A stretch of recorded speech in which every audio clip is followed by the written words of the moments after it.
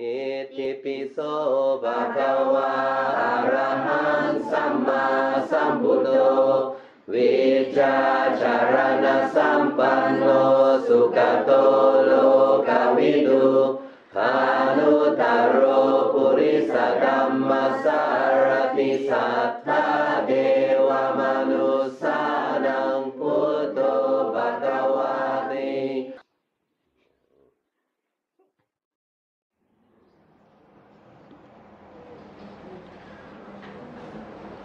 Today in the Bodhi tree, I noticed that we had a free schedule, so it was people could practice as they chose, and I noticed that many people sat for several hours in one place.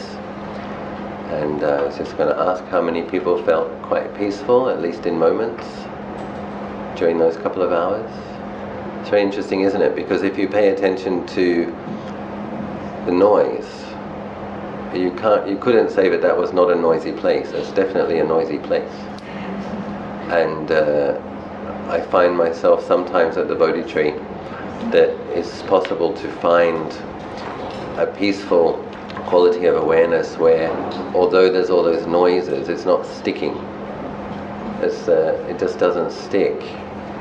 And it's very interesting. And because there's so much noise, close noise, intermediate noise, far noise, and so many different noises, when none of those are sticking, when there's not that solid sense of a self listening and liking and not liking, what it's like when there's a vast and broad sense of awareness that just is aware of sounds, it's very, very peaceful. And so I don't think there's many places in the world where we could sit for a few hours with all of that noise and actually not get grumpy. So there's something quite special. I think we'd all agree that there's something quite special in there, isn't there? Yes. So we're going to talk about what occurred, the Enlightenment. Last night we talked about the renunciation, talked a little bit about the birth of the Bodhisattva and about the renunciation. Now we're going to talk about the process of enlightenment. So if you recall, very interesting, the Bodhisattva just had the intuition that the austerity wasn't working and that he needed to partake of some nourishment and allow his mind to enter into the first jhana, which he described as being a pleasure that was not unwholesome, a wholesome type of pleasure that would be useful for his contemplations. And then what happened was the 5 people who were practicing with him rejected him, thought that he'd reverted to luxury and that he'd lost the plot, and that I just find this an interesting point. I said it last night and I'll say it again. It's interesting to notice that when even if you have a correct intuition and you're doing something with integrity based on sound understanding, that you can't expect those around you to support you necessarily. So I just say that to everyone as Dharma practitioners, that we don't do things because those around us agree that that's the right thing to do necessarily. We follow our own deep intuitive understanding and a discriminative awareness, because the path of wisdom and the path that leads to crossing over samsara is counterintuitive. It goes against what people in the world want. And that's actually, the Buddha says many phrases about that after his enlightenment. He even thought about not trying to teach because he thought it would be too difficult. People are so committed to the self-view and so committed to getting ahead within samsara, or trying to get ahead within samsara. Very few people are thinking in terms of going beyond samsara. So anyway, he had his correct intuition, and he had some dreams that night as well. So I'm going to talk about the Bodhisattva's dreams.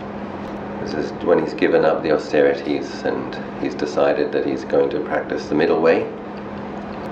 5 dreams now appeared to the Bodhisattva. It was the night before his attainment of enlightenment, and the dreams were a premonition that he was about to attain his goal. Just before the perfect one accomplished and fully enlightened attained enlightenment, 5 momentous dreams appeared to him. What 5?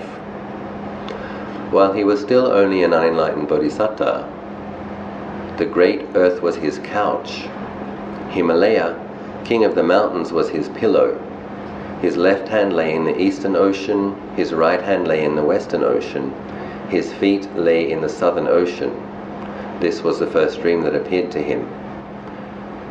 So you imagine India in those days was many, many kingdoms. The Kosalan kingdom was great, and the Magadha kingdom was great. And so to have this body stretching the entire subcontinent with the Himalaya as the pillow is very profound. While he was still only an unenlightened bodhisattva, I find this phrase challenging myself, only an unenlightened bodhisattva. Remember we were reading last night when he was talking to Mara about all of Mara's squadrons and how he knew them perfectly, and he was talking about all of the faults of a spiritual practitioner, all of the defects of which he had none. So keeping in mind that the only an unenlightened bodhisattva was a pretty amazing being. The second dream, a creeper grew up out of his navel and stood touching the clouds. This was the second dream that appeared to him, and it foretold his discovery of the Noble Eightfold Path. While he was still only an unenlightened bodhisattva, white grubs with black heads crawled from his feet to his knees and covered them. This was the third dream that appeared to him, and it foretold that many white-clothed laymen would go for refuge to the Perfect One during his life. While he was only an unenlightened bodhisattva, 4 birds of different colors came from the 4 quarters, and they alighted at his feet. They all became white. This was the 4th dream that appeared to him, and it foretold that the 4 castes, the warrior nobles, the Brahmin priests, the burgesses, and the plebeians, would realize the supreme deliverance when the Dharma and the discipline had been proclaimed by the Perfect One. Given the context of ancient India with the caste system, that's amazing. Amazing that even to think that people of the lower caste could go beyond their caste and become enlightened, that's revolutionary. While he was still only an unenlightened bodhisattva, he walked upon a huge mountain of dirt without being fouled by the dirt. This was the 5th dream that appeared to him, and it foretold that although the Perfect One would obtain the requisites of robes, alms, food, abode, and medicine, yet he would use them without greed or delusion or clinging, perceiving their dangers and understanding their purpose. So we do see in the modern world that gain, fame, honor, and renown can do terrible things to monks. In Thailand we have an income, a lot of devotion and a lot of money, a lot of fame, too many cars. If one is prone to becoming deluded, can become very deluded. So that last dream, the Buddha was not going to be affected by these things. The Enlightenment itself is described in a number of discourses and from several different angles, as though one were to describe a tree from above, from below, or from various sides. There is the description as the attainment of the 3 true knowledges, told as following upon the development of meditation. Then there is the description of it in terms of the discovery of the structure of conditionality, that's paticca samuppada, in the impermanent process of being, and in terms of the search for the undeceiving interpretation, the true scale of value in the problematic world of ideas. Here is the description in terms of meditation leading up to the discovery of the 4 Noble Truths.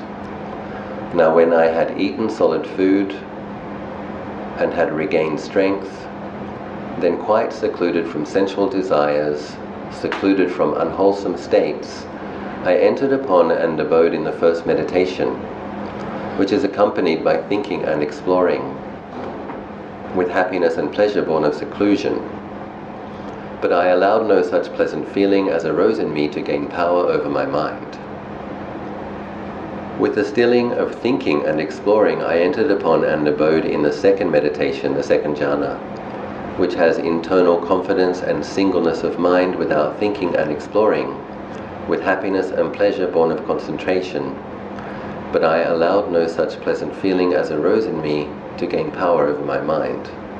We'll keep coming back. The Buddha is going to mention, he actually mentioned in the list last night about the fact that he had the 5 spiritual powers when he was training under his teachers, and later he mentions that the 5 spiritual powers lead to the deathless after his enlightenment. I just want to comment here. The Buddha is attaining these states of samadhi, which can delude beings as well. But we can see here that his mindfulness, sattha, virya, sati, samadhi and panya, that his mindfulness, this clarity that sees things without delusion, is in his mind established, so that he's attaining these jhanas, but no such pleasant feeling gained power over the mind. With the fading as well of happiness, I abode in onlooking equanimity, mindful and fully aware, still feeling pleasure with the body. I entered upon an abode in the 3rd meditation, referring to which the Noble Ones announce he has a pleasant abiding who looks on with equanimity and is mindful. But I allowed no such pleasant feeling as arose in me to gain power over my mind.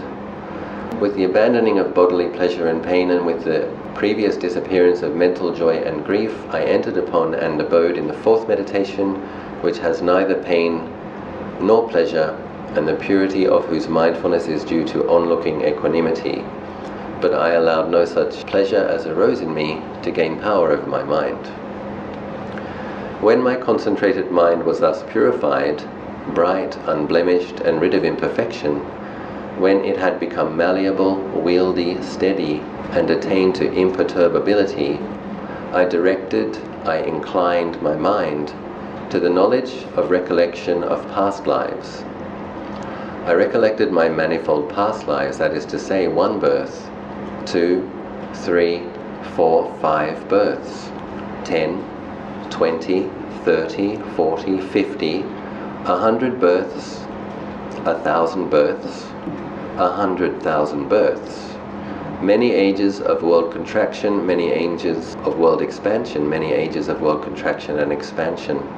I was there so named, of such a race, with such an appearance, such food, such experience of pleasure and pain, such a life term, and passing away thence I reappeared elsewhere, and there too I was so named, of such a race, with such an appearance, such experience of pleasure and pain, such a life term.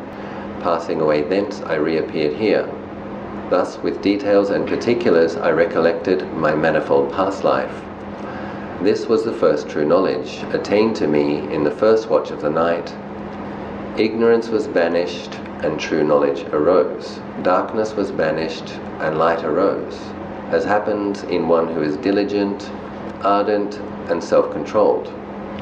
But I allowed no such pleasant feeling as arose in me to gain power over my mind. When my concentrated mind was purified, I inclined my mind to the knowledge of the passing away and reappearance of beings. With a divine eye which is purified and surpasses the human, I saw beings passing away and reappearing, inferior and superior, fair and ugly, happy and unhappy in their destinations. I understood how beings pass on according to their actions. These worthy beings, who were ill-conducted in body, speech and mind, revilers of noble ones, wrong in their views, giving effect to wrong view in their actions, on the dissolution of the body after death, have reappeared in states of privation, in an unhappy destination, in perdition, even in hell. But those worthy beings who were well conducted in body, speech and mind, not revilers of noble ones, right in their views, giving effect to right view in their actions, on the dissolution of the body after death have reappeared in a happy destination, even in a heavenly world.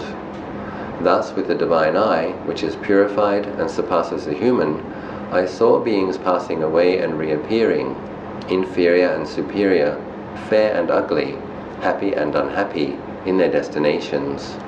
I understood how beings pass on according to their actions. This was the second true knowledge attained by me in the second watch of the night. Ignorance was banished, and true knowledge arose. Darkness was banished, and light arose, as happens in one who is diligent, ardent, and self-controlled. But I allowed no such pleasant feeling as arose in me to gain power over my mind. So just trying to imagine what the experience of that bodhisattva meditating would be like. Recollecting 100 of your past lives. He said later 10,000, 100,000, but just imagine if you could recollect 100 of your past lives. And this habit that we have of grasping at this life as being me, mine, myself, and permanent. And then if you could see, one life it was like this, one life it was like that, another life it was like this, completely different. And then you see, certainly you see it's not permanent. Birth, death, birth, death, birth, death, birth, death. And it's always changing, not a single life similar to the last. And so ignorance disappeared.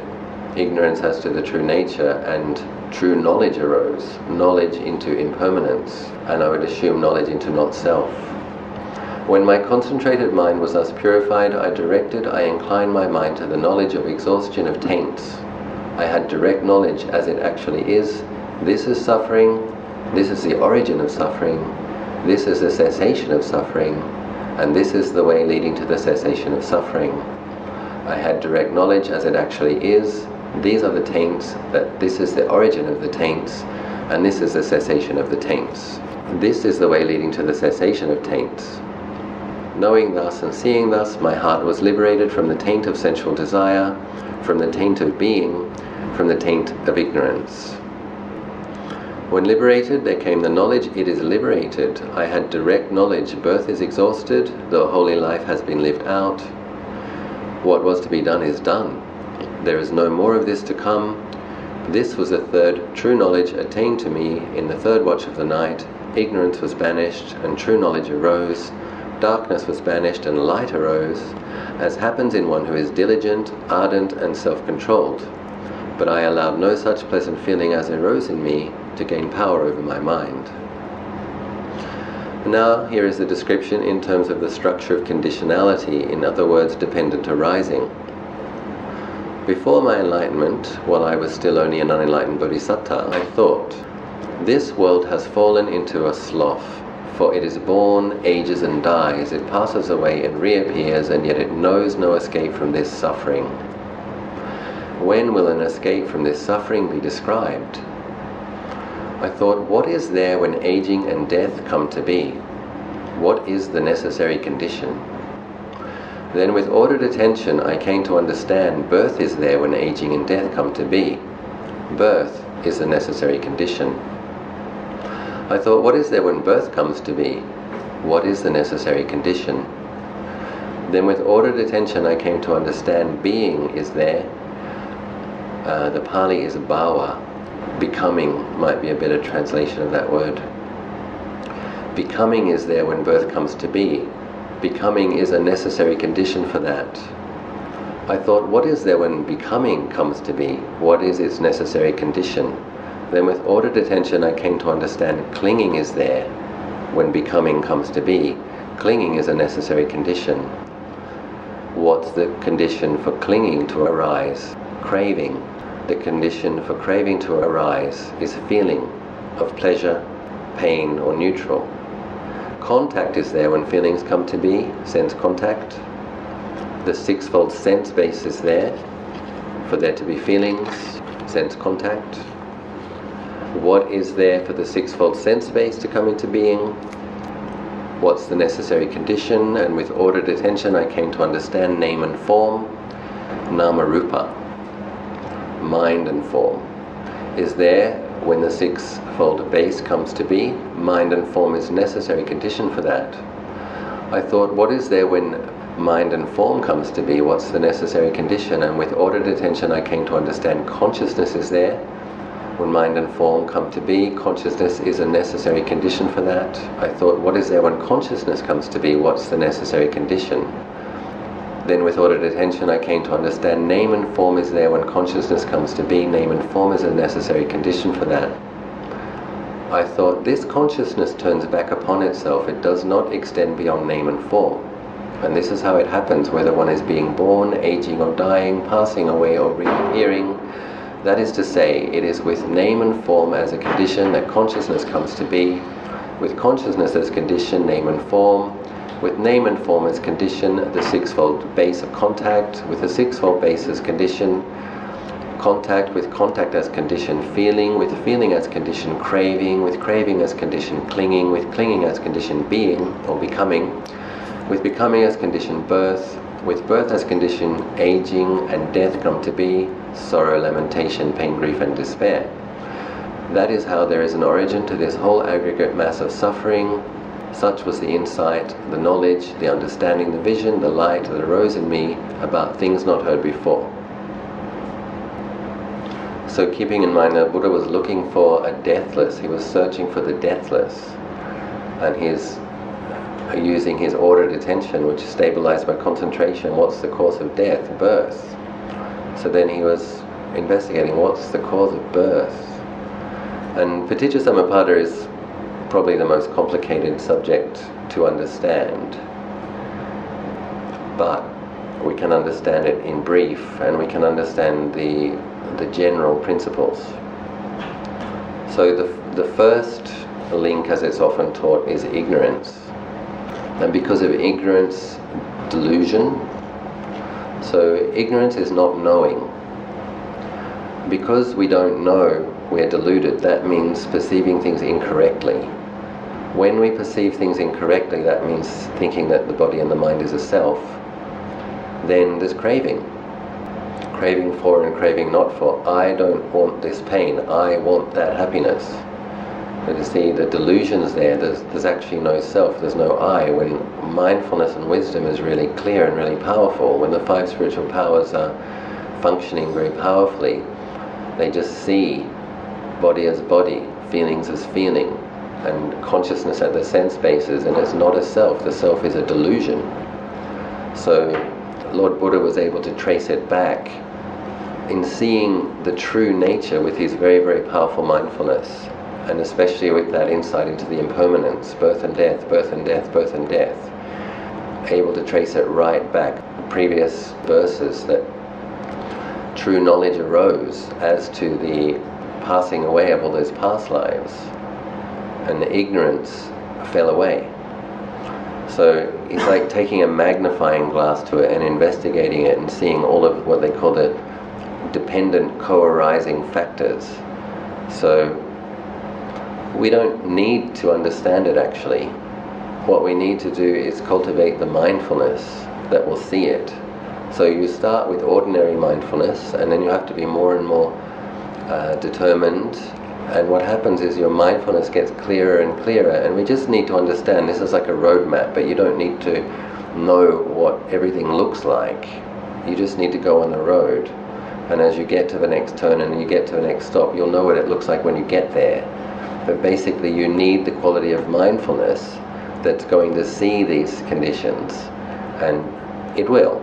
You just keep practicing, because mindfulness and wisdom is uprooting ignorance.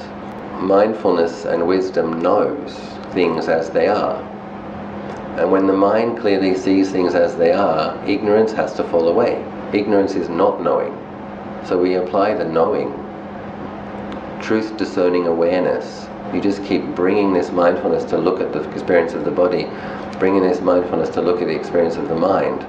And the more you do that, you'll see impermanence, impermanence, impermanence. And the more you see that, the sense of a self, there'll be periods, Ajahn talks about temporary liberation, tatanga vimutti.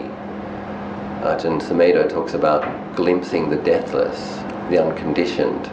So you just do your practice diligently, and you'll get glimpses of the deathless, you'll get glimpses of the ultimate truth, you'll get experiences of liberation. And as you have those experiences, your mindfulness will get clearer and clearer, and all you need to know is this is what you will see as you're becoming enlightened. But you don't need to understand it perfectly as a concept. You just need to be aware of a feeling as a feeling, thoughts as thoughts, sights as sights, sounds as sounds. So keep bringing the mindfulness to bear on the present moment experience and training the mindfulness, and we just understand that this is where it's going, that you'll be liberated through training your mindfulness and wisdom and concentration. And this is what you'll see. And then true knowledge will arise, darkness will disappear. There's a third description of the Enlightenment.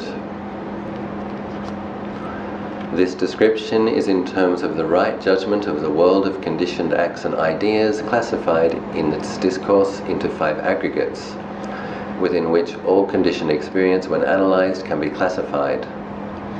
Before my enlightenment, while I was still only an unenlightened bodhisattva, I thought, in the case of material form of feeling, of pleasure, painful or neutral, of perception, of formations, of consciousness, what is the gratification, what the danger, and what the escape? Then I thought, in the case of each of the bodily pleasure and mental joy that arise in dependence on these things, the 5 aggregates are the gratification. The pleasure and mental joy is the gratification. The fact that these things are all impermanent, painful, and subject to change, this is the danger. The disciplining and abandoning of desire and lust for them is the escape. As long as I did not know by direct knowledge, as it actually is, that such was the gratification, such the danger, and such the escape, in the case of the 5 aggregates affected by clinging, so long did I make no claim to have discovered the enlightenment that is supreme in the world with its deities, its maras, its Brahma divinities, in this generation with its monks and Brahmins, with its princes and men. But as soon as I knew by direct knowledge, as it actually is, that such is the gratification, such the danger, and such the escape, in the case of these 5 aggregates affected by clinging, then I claim to have discovered the enlightenment that is supreme in the world with its deities, its maras, its Brahma divinities, in this generation with its monks and Brahmins, its princes and men. So this is basically, there's one paragraph here which is incredibly pithy and important, but also not that difficult to understand. What is the gratification? What is the danger? What is the escape? The gratification is the attachment to the pleasure, mental and physical. What is the danger? These things are impermanent. So, association with the disliked is suffering. Separation from the light is suffering. That's the danger. You don't just get the pleasant, do you? And even when you get it, it ceases. And then you have the suffering of wanting it again. What's the escape? This is something very important to consider. The disciplining and abandoning of desire. So this is important to understand, because this is the 5 precepts, isn't it? It's putting your desire within a container. The Buddha is only letting you do so many things, and for very good reason. Your desire has to be within a container, because if it isn't within a container, he talks about the wet log that can't catch a light. You can't develop mindfulness and insight if the mind is too sensual. But when it's taken out of the river and put on the bank and it begins to dry out, it can develop insight. So the disciplining and abandoning of desire, this is the escape. So the Buddha was enlightened. Enlightenment has now been gained.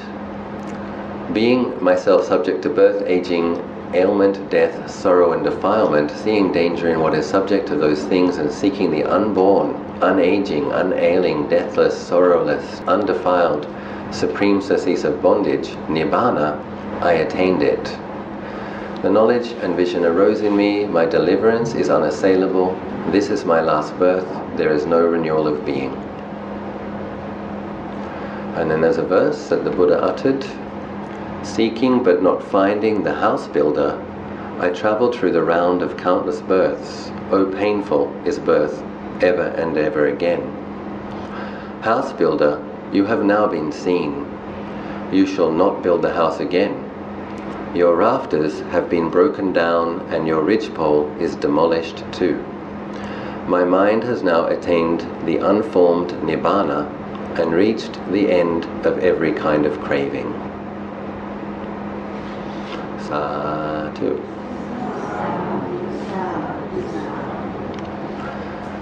Since we're here in Bodhgaya, and since we're meditating at the Bodhi tree today, and hopefully we'll be going there again tomorrow, I like to encourage people now in the area of aspiration.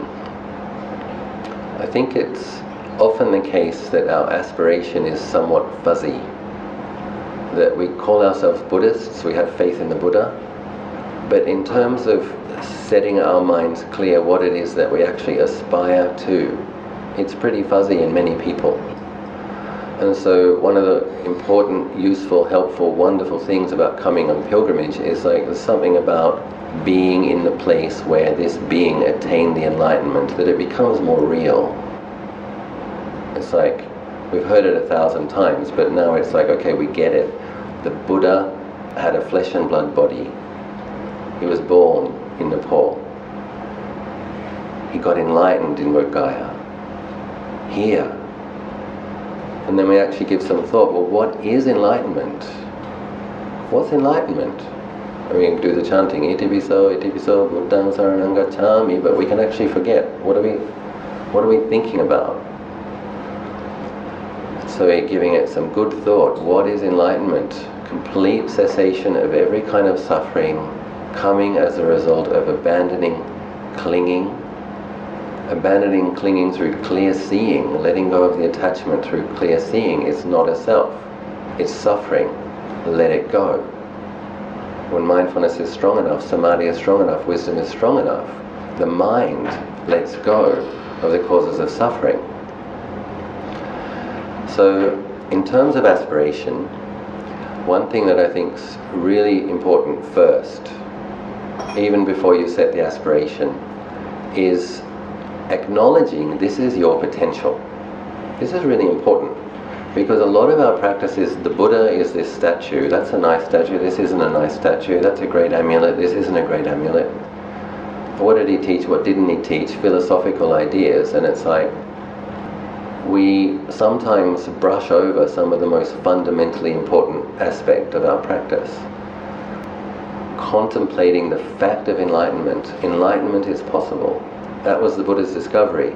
Because there is death, there is a deathless. Because there's the conditioned, there is an unconditioned. And it's to be realized. And we ask ourselves, well, where is it realized? This is an important question to ask. Where are you going to realize Nibbana? Are you going to realize it in India? Are you going to realize it in Thailand? Are you going to realize it in a future life? You're going to realize it in your mind. Your mind. Wherever you are at that time. The Buddha's liberation occurred in his mind. That was the potential of his mind that he realized. And so you understand that occurred here. That's just a detail in some respects. An external detail. The fact of the enlightenment occurred in his mind. Your enlightenment's got to occur in your mind, but before you experience that, one thing that's really important, the first of the 5 spiritual powers, faith. Faith in your potential. Because you're not going to get enlightened unless you really believe you have the power to be. Sattha, the first of the 5 spiritual powers. If you have doubts, the Buddha was enlightened, but I can't do it. You're not going to have a powerful enough faith to destroy the defilements. Mara is going to make mincemeat out of you. You can be born again and again and again and again. Oh, you need to get a fighting spirit, actually. You think of the Buddha in that cave, the Bodhisattva in that cave, willing to experience the absolute extreme of pain. He said no other being had experienced more pain in their striving. That was the maximum amount of pain possible. That's how determined he was to realize. And the confidence that he spoke to Mara with, I know you, and I'm going to defeat you. Okay, you don't have to be a Buddha, you don't have to fulfill all the paramis, because the Buddha's explained the practices that you need to do. But you do need to feel confident that you can overcome the power of kilesa and overcome Mara, and you do need to feel confident about your potential. So that's one of the things I want to ask you to meditate upon while we're here in Bodhgaya. The Buddha overcame the power of greed, hatred and delusion. He overcame endless rebirth, endless suffering. He overcame it in his mind by overcoming ignorance, and then the mind was liberated. You have the potential, the very same potential, to liberate your mind, and you have to do it yourself. And you have to have faith in your potential, and then you have a lot of determination. You have to have determination. Okay, this is my ultimate potential, but another phrase the Buddha said, this result is possible by one who practices ardently and diligently. So it's very clear. This is the potential for one who practices ardently and diligently. So there's no way around that. We have to get around to actually doing it. But I think first, faith in the Buddha. It's not the statue, it's not the scriptures, it's not the prints. It's the ultimate nature of mind. Purified mind. That's what Buddha is.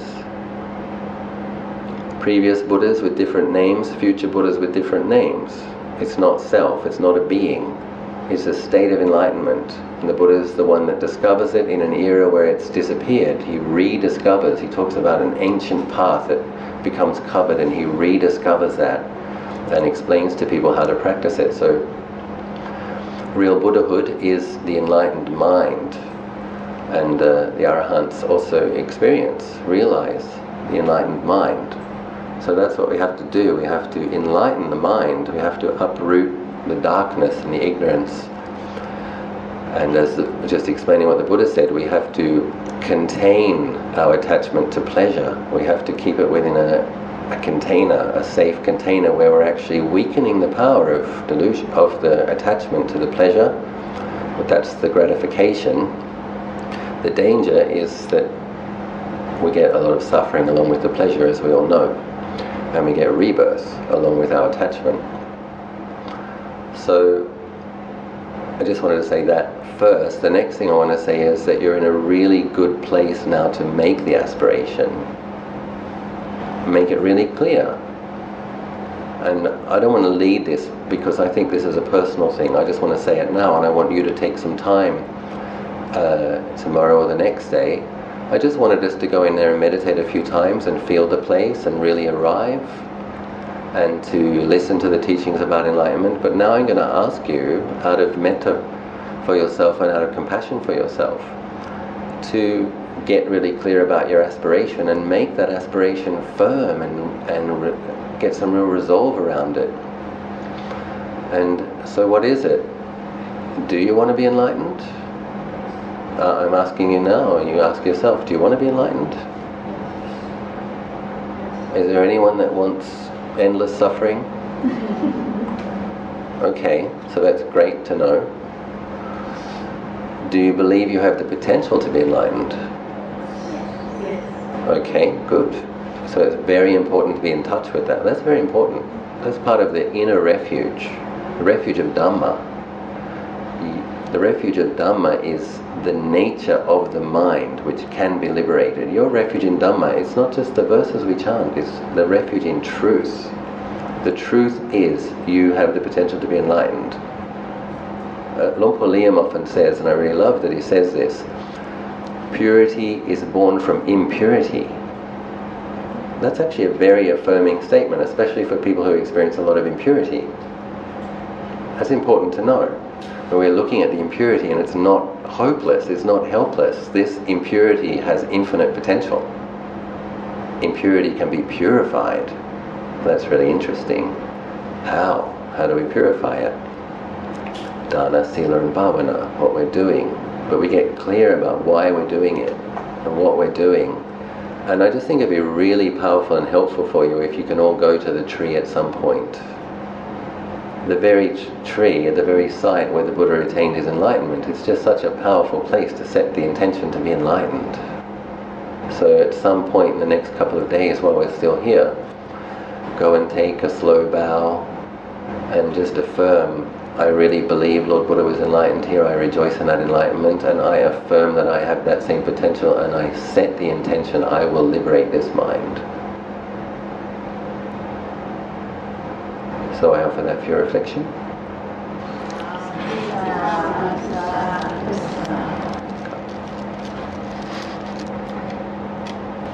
Wouldn't it be, what an amazing mind the Bodhisattva had to be able to recollect 10,000, 100,000 past lives. Can you imagine the incredible, it's like this laser-like, must have been amazing.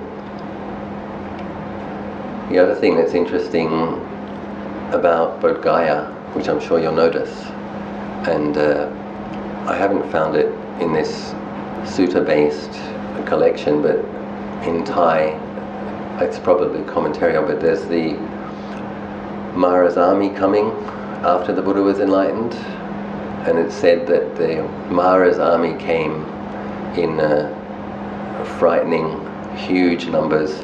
All of the devas that had just come to rejoice in the Buddha's enlightenment, because there was another of these huge flashes of light that filled all of the conditioned universe, and a lot of devas came to rejoice. But when Mara's army came and Mara said, "You're not enlightened," and all of the devas ran away.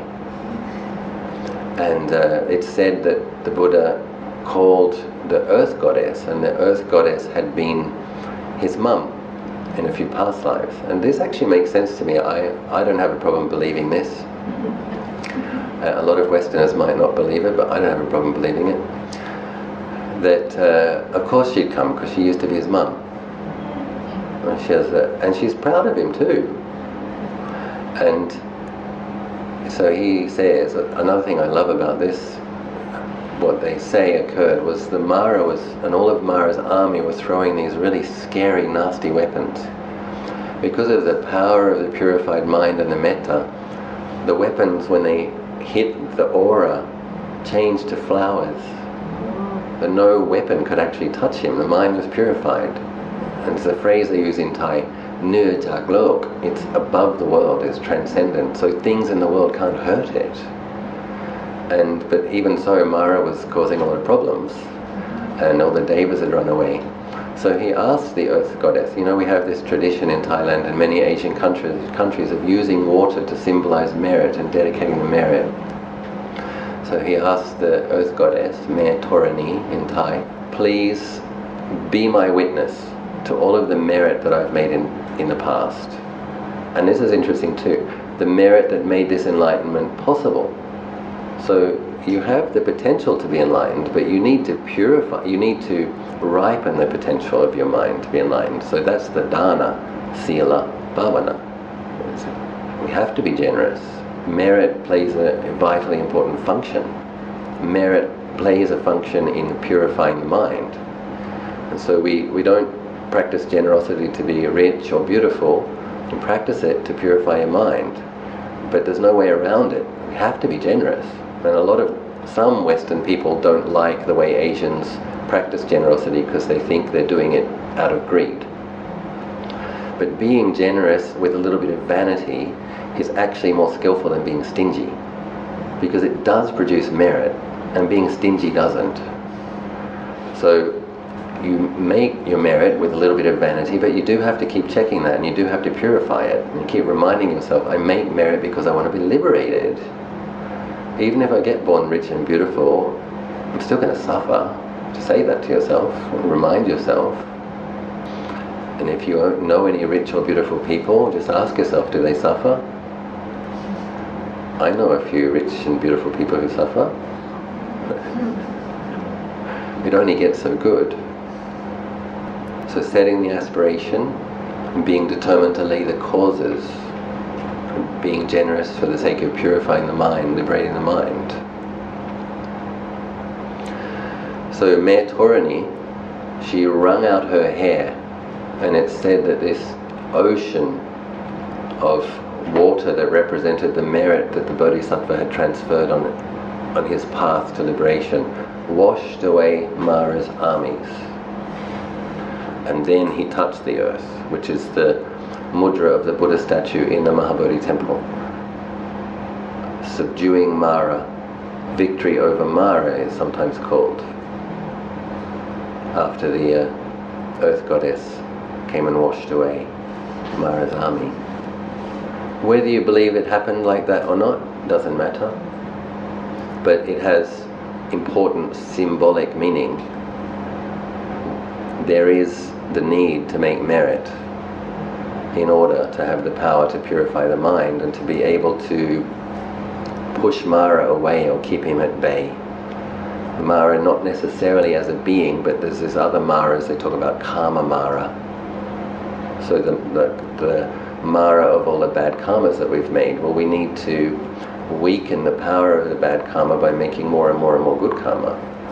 So we've all made bad karma, but when you make good karma, when you're generous, you help people. And what you'll find is, if you're generous, when you're in trouble, people will help you. And that's the consequence.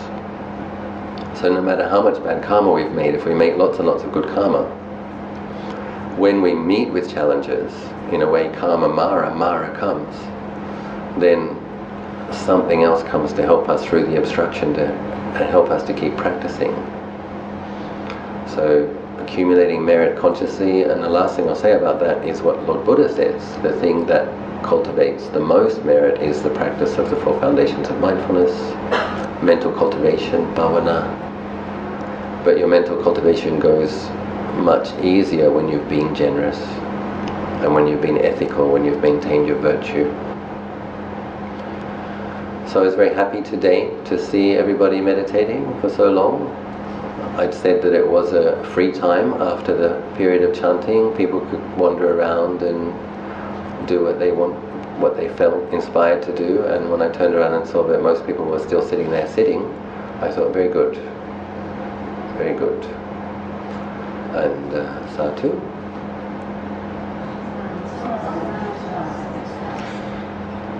Any questions, any doubts? Some of the things we talked about, any comments about your experience, the places we've been? Before Ajahn, I used to be annoyed with all the noises, but it came to a point that I was surprised at myself that all the noises didn't bother me at all, and especially the noise from the birds. It was just like they're singing for me. Yeah. Like thousand birds. Yeah, right. It was loud. I remember thinking there was a couple of times I might change posture, it's hurting a bit. I'll just stay. And like a half an hour went past. I look at my watch. Now I might change. Another half an hour went. It's like, it's nice when it's like that, isn't it? Yeah. This is one of the reasons I love practicing in Bodhgaya. I find that the challenges are there, but the inspiration and the energy to work with them is also there. And it becomes interesting. And even if you are having a reaction, then you can remember, well, yesterday I didn't. And often it's just a matter of just sit a bit longer and you can move through. It's very gratifying. But it's interesting that after the Buddha's enlightenment, Bodhgaya seems to be the place where there are two things. There's the energy and the blessings of enlightenment, and there's Mara's army coming full force. That's the Bodhgaya phenomena. So when we leave that temple, and you have the beggars around your feet, and you have the mask sellers, and the CD sellers, and the poster sellers, and the bead sellers, and everybody trying to sell you something. And you come out of a lovely, spacious experience, and then you've got all these friends. Friend. Hello, friend, remember me? So, practice of mindfulness, knowing Mara, and not getting angry, not having craving for or not for, just mindfully knowing. Many teachers in Bodhgaya.